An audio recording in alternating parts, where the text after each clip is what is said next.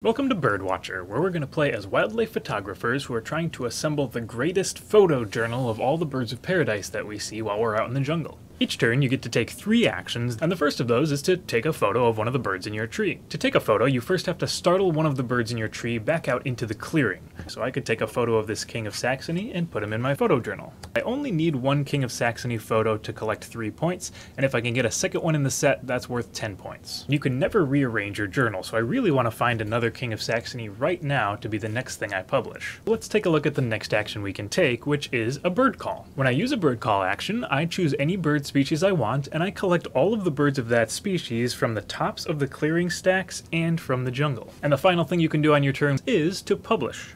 We're always going to have 3 publications available on our Academy board here, and you can choose one of those 3 to publish when you take this action. And we're going to keep playing around the table until somebody has 14 cards in their row.